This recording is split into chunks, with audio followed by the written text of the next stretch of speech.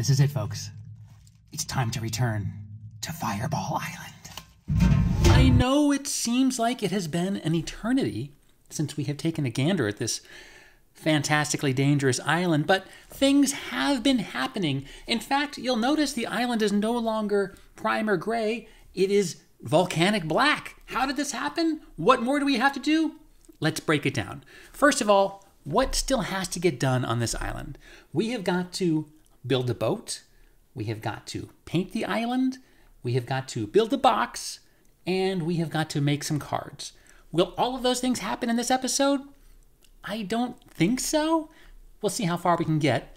And I do want to assure you that we have been busy. So let's just cut to some quick footage on how we got to here, and then we'll jump right back.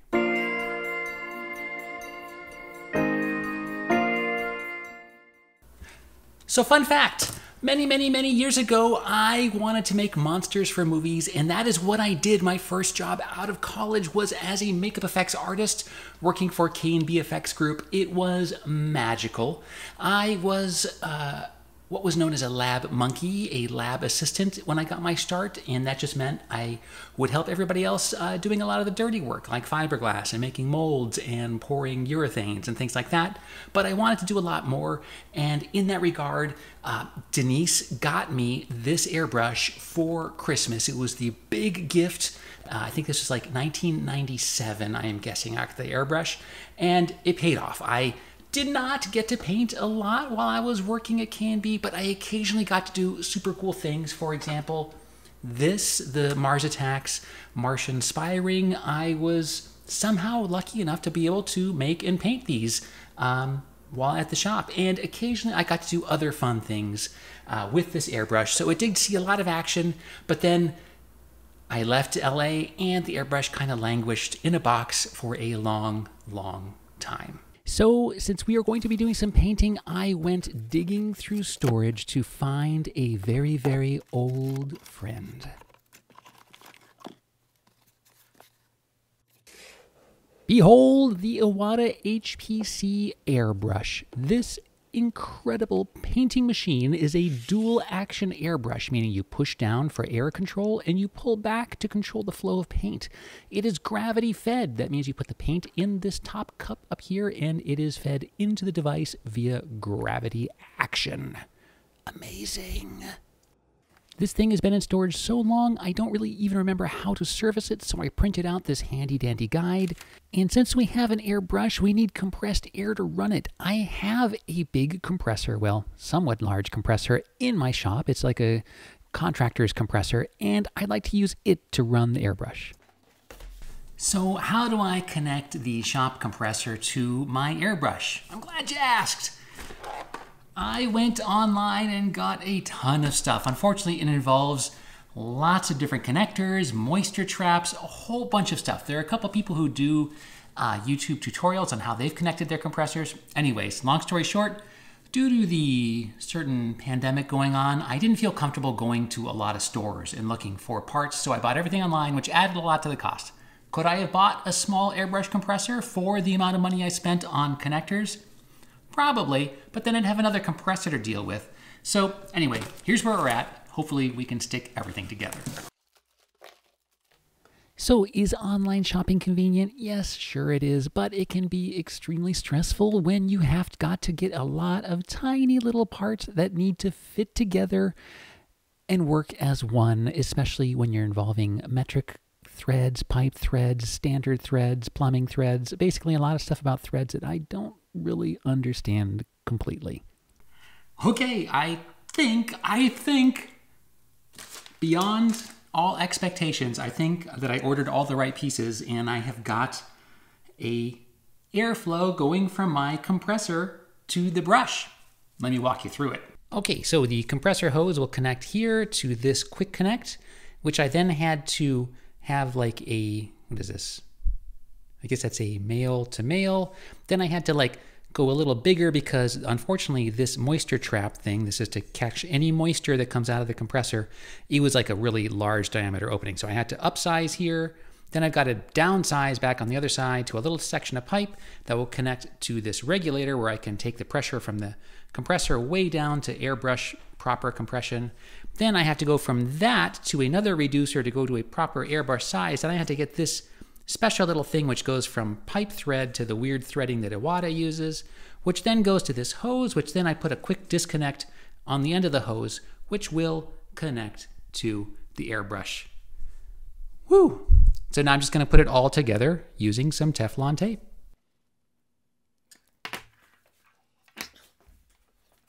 Moment of truth.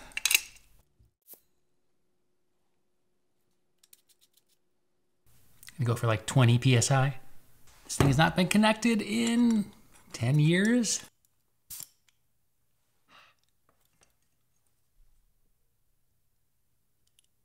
Oh, but it's not working.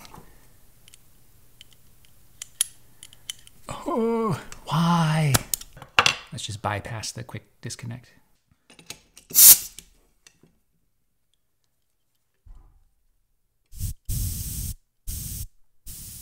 It's working. Wonder why the disconnect is no good. Well, at least it's working.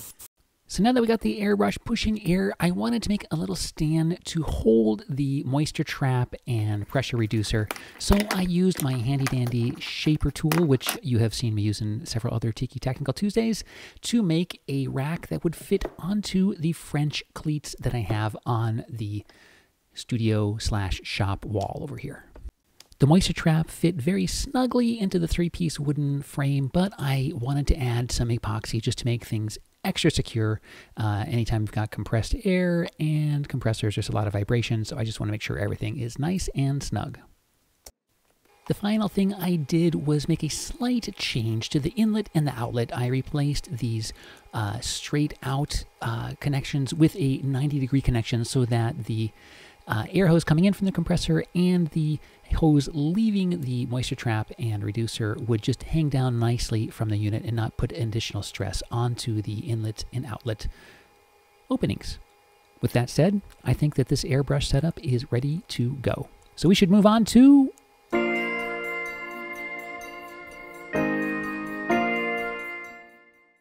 So I knew I needed a boat for the end of the game, and I ordered an HO scale little model railroad boat that I thought would work great, but their HO scale seemed a bit smaller than the characters. So I figured, well, I'll just make a paper mock-up and build a boat from scratch, and ended up with this paper template, which seemed to be the exact same size of the boat that I bought. So I figured, let's just modify the boat that I bought. On a quick side note, Germans are very serious about packaging. I cannot believe how sturdy the box is that this little boat came in, and it was a bit of a challenge to get into. Once I got it out of the box, I could see that it is a beautiful little boat, lots of amazing details, got some neat cargo in there, but just overall, that canopy is too small to allow our characters to stand in it, and it's just all gonna have to go. Using my handy-dandy little modeling pliers, I surgically removed the father and son from the boat and then ended up cutting away the entire canopy. Once it was out, the guy still didn't fit very well, so I ended up removing some more of the cargo, and then I had to carefully scrape away the spots where the cargo was to get it nice and smooth. Look at that! It's a boat in the dock! It's fantastic! Okay, so we're back, and yes, the island is now volcanic black. Why am I doing this? Okay.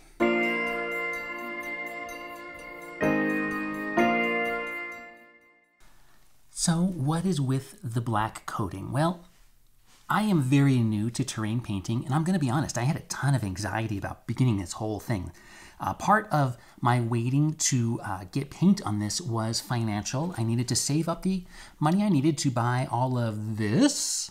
To get my precious Iwata up and running, I got an airbrush stand and filter. I had a cleaning kit, cleaning solution, a flow improver, which does something, I'm not sure what, the surface primer, which you've already seen in action. We have airbrush thinner, which, well, it thins out paint. I also got a big variety of Tamiya spray colors, just to do some base colors, and then a big thing of airbrush colors. Whew.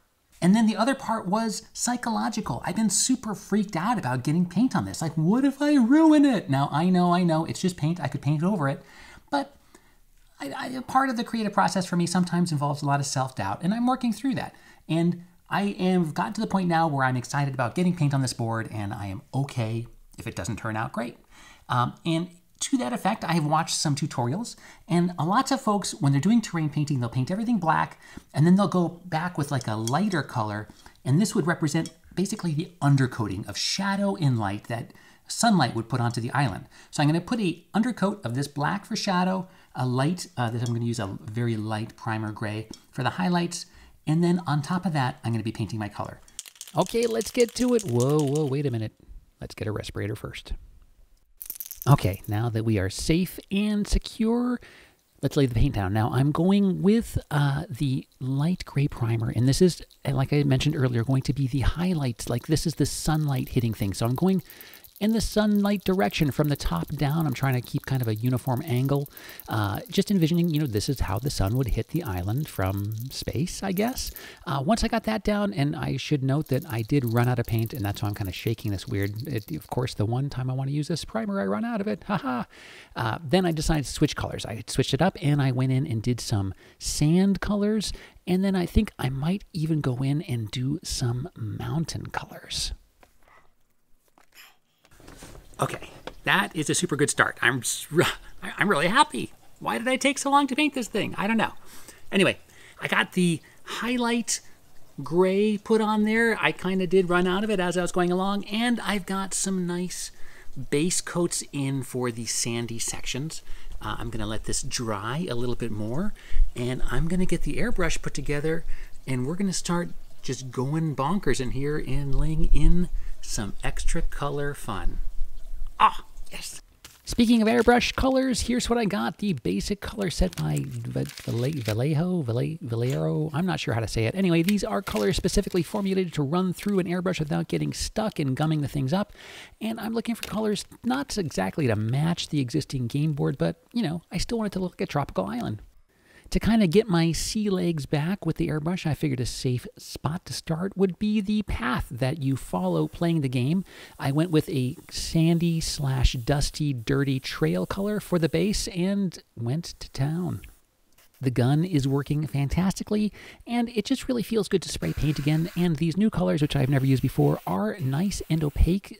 They go down really nicely, and I have not had any issues with clogging or other things that can ruin your day when airbrushing paint. Oh boy, okay. Well, I had to scramble inside because it hasn't rained for, I don't know, since last winter. But just because I'm like, hey, maybe this weekend I'll start painting, the rain has returned to Oregon, which is a good thing, Anyway, back inside into the safe, dry studio, and I'm having a blast. I've laid down my color for the base of the trail. I'm going to now have to carefully look at the original board because some of these spaces are a different color and it's really critical. So I have a second color picked out for the other color. I am carefully keeping track of all of my colors here on my table paper just in case I want to go back and fix something later. I'm having a good time. I mean, this is fun. That's what it's supposed to be, right? I don't know why I had such anxiety about all of this for so long. Artists out there, you'll know what it's like, anxiety. It can get to you. Anyway, yeah, I'm stoked about this. Maybe some lighter colors around here. Then lay some in water. We're gonna, it's just so much to do, so much to do. I'm happy. So I had to carefully reconstruct my original game board that was destroyed when we made the new one. And you'll notice there are dark green squares. Those dark green squares are critical to gameplay, and I need to match their positioning perfectly on the new board. So I triple checked and marked a little map that I have here, and then I moved on to the new board and started spraying the darker spaces.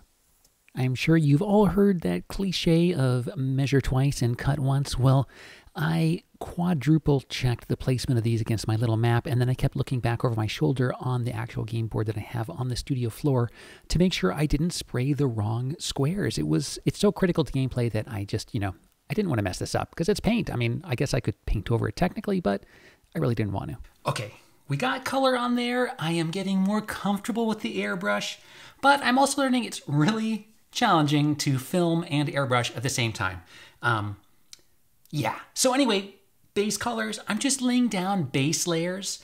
I'm gonna keep layering color, and then I do plan on going back with a wash and a dry brush to kind of tighten everything up, because one thing about airbrushes is they're kind of soft, as you may have noticed. Anyway, I think I'm just gonna let the camera sit up here in a bird's eye view and do some time lapse for a while I lay down some more bases. Some big decisions I have to make is the board's got a lot of vegetation on it. And I don't know if I want this to be a barren volcanic island with just sand to dirt to volcano, or if I want to paint in some flora. We'll see. Kick the time lapse off. So right off the bat, you can see that I decided, yes, this island does have some green stuff on it. Now, it's not vivid, lush, tropical green. This is still a sun-baked island out in the ocean that has a volcano on it. So the, fauna that you find on this island is not vivid green. In addition, I went in and put in the water, and I think that this made a huge impact on the overall feeling of this being an island. I mean, obviously, you need water to be an island, right? Anyway, I'm kind of getting excited about this board. Look at this thing. The Iwata HP-C is capable of some unbelievable detail, and I am a complete amateur when it comes to using it, but I am starting to feel more comfortable in remembering what it was like to use this thing 20 plus years ago when I was a fresh, young effects guy. Anyway, I'm working on smolder pits, adding multiple layers of color to make these little kind of, well, I guess they're smolder pits where your character ends up after getting smashed in the face by a fireball. So the weird thing that I was just wrestling with is, there are no rules for painting an island, and I just was kind of figuring it out as I went along. I would add some areas that I thought got too dark, then you just go back and you just go over them with a lighter color. You can see I'm doing that here on the rocks. And I just was trying to find a balance that I liked with the fauna, flora, and how to blend that into the volcanic rocky sections of the island. Overall, was super happy with the results, and it's, it is fun to paint, and I have to remember that and not let the anxiety about painting overrule the joy of painting. Oh my God, you guys, we made some... Oh, hang on, I got mask face. We made some progress today. So happy. Oh my goodness. Yes, I haven't touched an airbrush since possibly 1990. 98, let's say 98. But man, that was a lot of fun. So it's very soft. It is soft. It's an airbrush. An airbrush is a soft medium. We're going to tighten this thing up with some washes to capture all the detail that's carved into it, and some dry brushing to capture all the standing up relief parts. And I think it'll really tighten it all together. Yeah, wow. Overall, I'm super stoked with it. Once I put that water on there, it really popped. I'm going to let it stew. Come back, look at it tomorrow, and we will hit it again next weekend with some more paint. I want to give it some time to kind of rest in my brain before I put any more paint on it. But man, that is a good return to paint. So much fun. Why did I put it off so long? I don't know.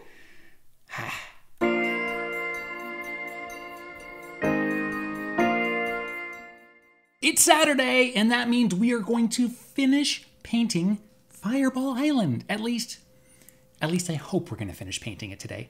I don't know. Now, I realized throughout the week that I forgot a very critical portion of Fireball, and that is this guy. I forgot to get to Volcar. So I want to get Volcar to the same stage as the island currently is. So I stuck Volcar on a stick, so now I feel like Skeletor with his spooky stick. And we're going to get some primer on this, the black primer, and then we're going to do the highlight. We're going to basically do everything that we did to the mountain, we're going to do to Volcar, and then we're going to, once they're all on the same playing field, move forward with paint. Let's get to it. So to get the paint on Volcar, we repeated everything we did on the island, starting with the black base coat, then the highlights of gray primer, and then we just jumped onto the airbrush to do a lot of different passes of grays, browns, and light grays, and even a few touches of green highlights. With Volcar out of the way, it's time to move on to the clear coat, a very exciting stage for me because that means that we are making some progress. Okay, I got the clear coat laid down. It's a flat. I'm using a Flat Clear by Tamiya. The goal is to lock in the paint that we have on there right now, get a nice uniform flat surface because nature isn't glossy as a rule. And then I'm going to try to do some dry brushes and some washes. It's been a long time since I have attempted a dry brush or a wash, so as always, we will cross the fingers and see what happens, but I'm hopeful. For the washes, I'm going to try using this Vallejo, I don't know if I'm pronouncing that right, model wash. These are super watered down paints. I've got a gray and a brown, and I've decided to try using the gray to flow into the carved outlines that I did around each one of the stepping stones on the game board, just to make them pop a little, make them easier to see, and yeah, we're just experimenting here. Never done this before. Fingers are crossed. As always, yeah. Okay, I've got mixed feelings. I had to take the board out into like some normal sunlight. The light is really weird in this part of the studio to take a look at it.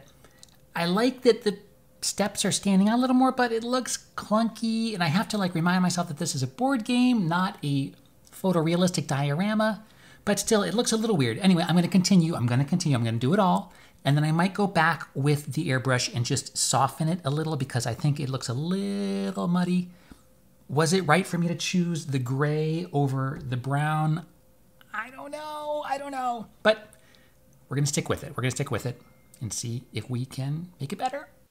It took a long time to get the paint into all of these little recesses for all of the stepping stones throughout the game, and a lot of them were in some really awkward positions, especially once we got into the crater.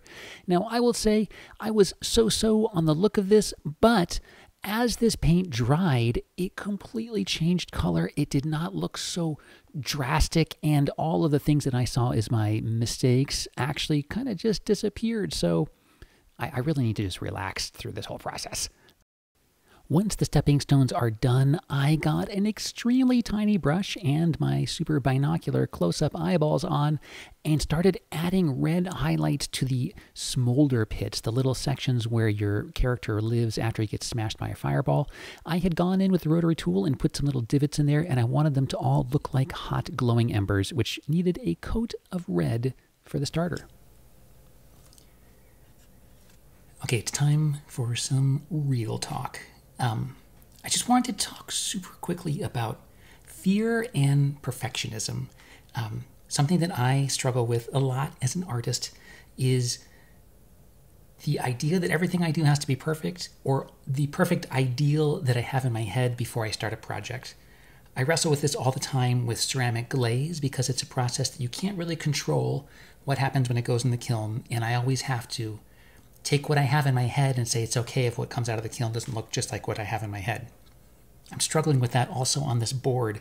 I am not good at painting. I haven't done it in a long time, and I feel a lot of fear of failure in doing this project, and maybe this project won't come out as cool as I expect. It's already coming out very differently than I expected, and some of those things I like, some of those things I'm struggling with, but I've got to learn that it's okay to just learn.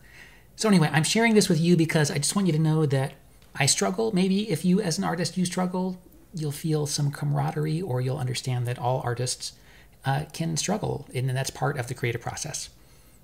That being said, we're doing some cool red stuff. I'm going to do red and then maybe some little highlights for the cinder pits.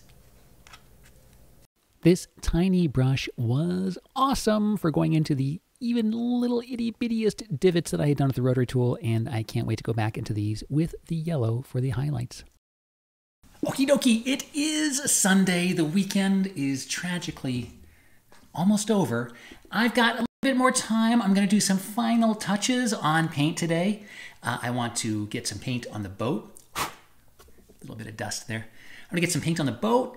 I want to do a little bit more highlights on the cinder pits, and I have got to touch up areas that I had masked off where the LED lights are.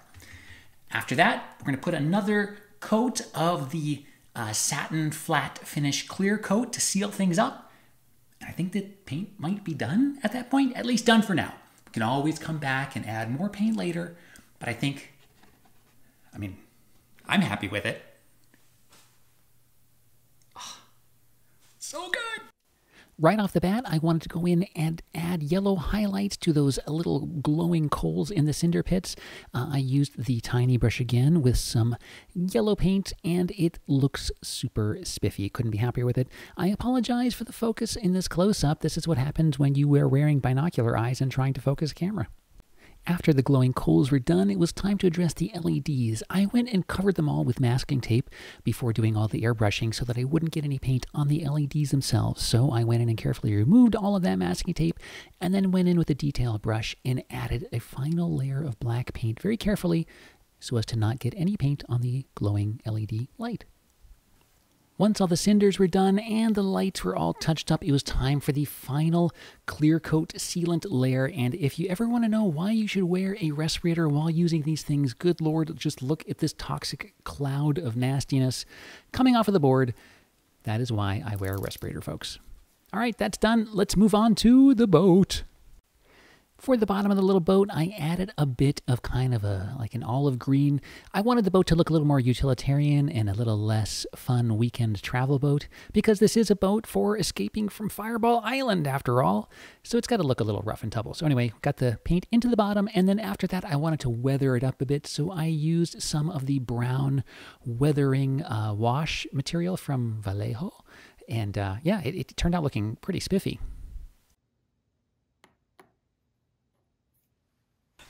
You guys, it's painted! Oh, it is over. Thank you for bearing with me during my paint panic and watching me struggle to get some color onto this game board. Holy smokes, I am happy with the end results. Is it perfect? No. Do I see little boo-boos? Yes. Is it awesome?